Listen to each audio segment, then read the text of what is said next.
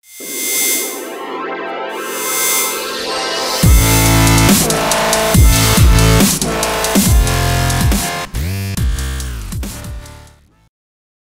what's going on, roleplayers? It's the Bard here, and welcome back to the corner.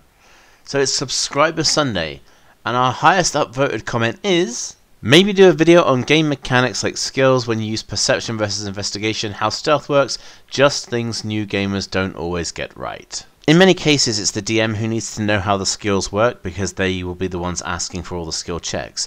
But it is useful for the players to know a few certain little things. So what we'll go over today is what the players need to know and what the DMs need to know, and how to improve the use of skills and how to speed up your game in doing so.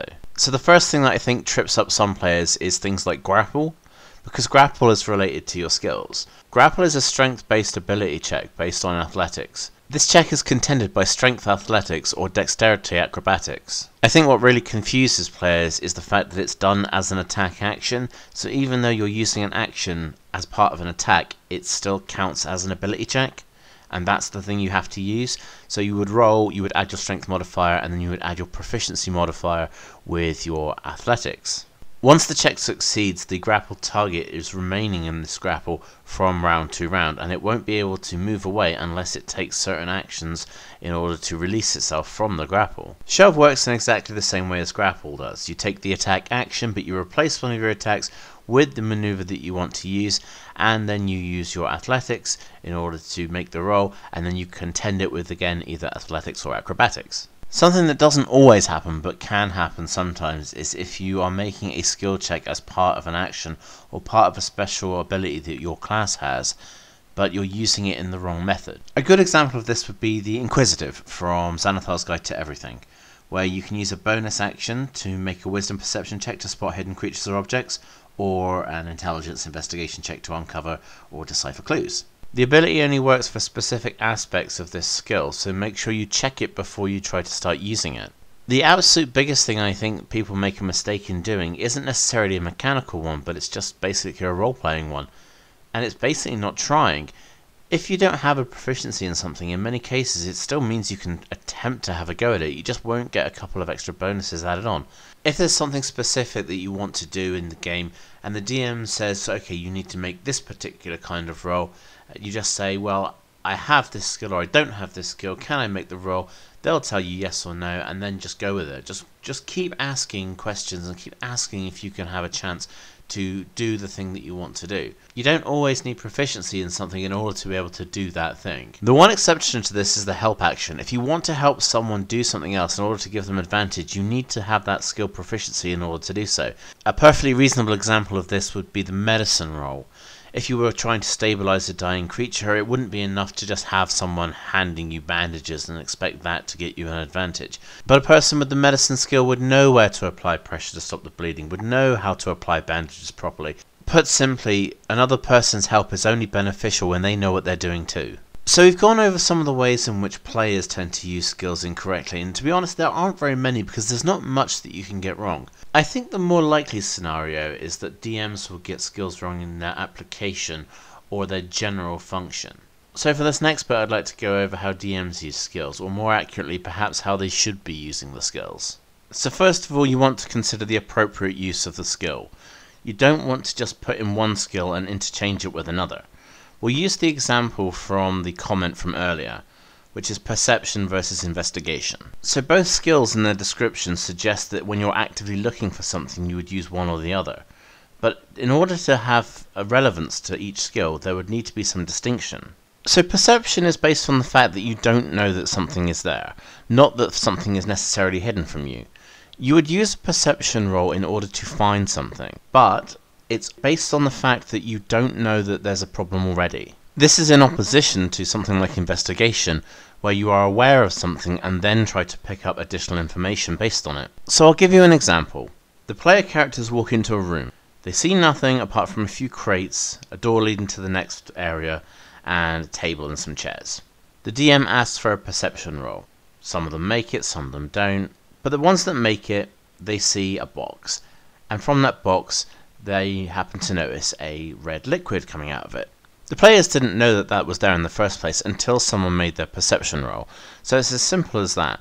perception in order to see something that you're not aware of. So let's move the story along now a little bit. They open up the box and inside they find some clothes, and these clothes are stained with this red liquid.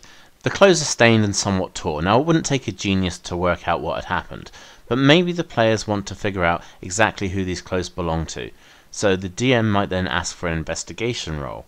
Should the players pass said investigation roll, they might find something like an official document with an official seal, or perhaps a signature on it, which might give some indication as to who the owner of these clothes were, and possibly what happened to them. Now I've seen a lot of games where someone will say, okay, I want to convince this guard of X, Y, Z, whatever is true. And then the DM says, okay, give me a persuasion roll.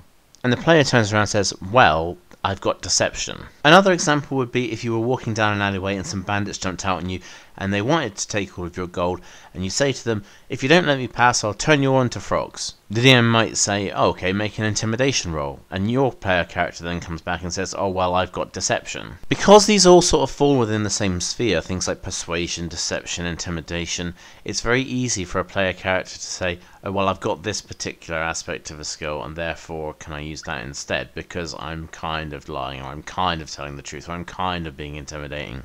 In this situation, I think the answer should always be no. Now, we'll use the last example. You've said to these bandits, I'm going to turn you into frogs. You have tried to intimidate them.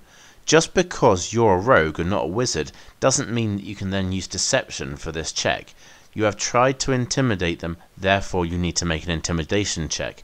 Just because what you're saying isn't necessarily true, it is a deception, but you have used it in an intimidating manner. So you are making intimidation, but it's a lie, but at the same time you're still being intimidating, so I should be able to use deception.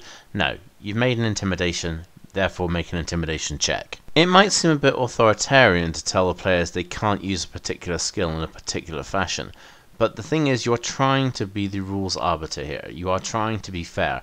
And if someone is doing something specific and trying to pass it off as something else, it's not helping. You're not doing them any favors by allowing them to cut corners in this way. So what you're going to want to do is make sure that they use their skills correctly. You're not challenging yourself by making one declaration and using a skill that isn't appropriate in order to back it up. What we often do when we talk is we tend to just talk in reaction to the things that we hear. We don't stop and think about it, we just go with what feels natural at the time.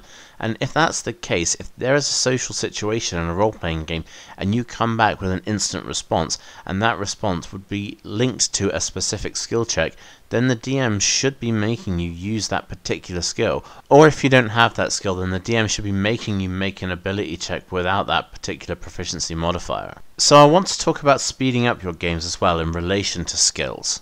So not everything needs to be a contest. What's going to happen most of the time when you have something like stealth versus perception, it's going to be a case of, okay, party A makes their stealth checks against party B, which makes their perception checks. The DM wants to be making full use of the passive checks section that's in the player's handbook. The DM could be setting his creature's perception abilities at a particular level in order to give the player something to roll against. Now, this doesn't necessarily work in every situation, but it might be something that's definitely worth considering for routine things, such as sneaking past sleeping guards. The DM would set the value at 10 plus all the relevant skill modifiers, with a plus or minus 5 depending on advantage or disadvantage. By doing this, it's just a DC that the players have to roll against, rather than having to compare everything all the time. It also adds a level of reward to a degree, so if you're setting your creature's awareness to a particular number based on the passive checks ability, and the players do some really innovative stuff in order not to get caught, then this will allow them to get past without the unfortunate intervention of fate. I've seen too many games where the players take every single precaution under the sun in order not to get caught, and somehow through some impossible stroke of luck, the sleeping guard that was turned away from them with their back to the door somehow knows you're there. It's definitely a good tool and it should definitely be used a lot more, especially for speeding up games, because if you've got the number in your head, you just tell the people to roll against it, and then you don't have to calculate your own numbers or take time rolling your own dice. So the DM can just instantly assess whether or not something succeeds or fails and move the story on from there. Group checks should be used as much as is reasonably possible. So group survival checks, group investigation checks if they're all working on the same thing. Even group stealth checks can be a thing. Anything that the whole party is doing at the same time should definitely be given the consideration for a group check. Sometimes you just want to do things very, very quickly, and group checks is a great way of doing this. If one person fails something like a survival check and falls foul to an environmental hazard, then that takes a lot of time out of the game in order to fix that problem. Group checks just mean that you are more likely to succeed more often in certain aspects, especially when you consider the fact that most of the time you'd be trying to help each other get through that situation anyway. DMs should be quite clear when they're classifying something as a group check. That way the players don't have to worry quite so much about their individual roles, just all they really need to concern themselves is, do they all succeed on average? There's just one other thing that I want to touch on in relation to skills, and it's when effects happen for skills. Now this isn't a mistake necessarily that people make, but it is just something that's worth noting. If for example a player character attempts a sleight of hand to lift something off another person, then it might be worth just letting them take the object. If they fail their sleight of hand roll as opposed to someone's perception roll, then you don't necessarily have to explain the fact that you've seen them do it. Perhaps the person being stolen from didn't notice, but maybe there was another witness or something who noticed what was going on. And rather than just walk up to someone who's holding a great big dagger or greatsword or something, perhaps they just go and get the guards, because that's probably what someone would do in that situation. Say for example a player makes a deception check and it goes wrong. Now something might not happen immediately, but 3 or 4 sessions down the line, when you're coming into a new town, you're expecting a warm welcome, perhaps you get arrested by the guards. The person who a player character has tried to deceive has sent word ahead to the next town saying that people matching your description are coming into town and that they cannot be trusted. Simply put, if there's no immediate danger from failure, then it doesn't necessarily have to be an immediate effect.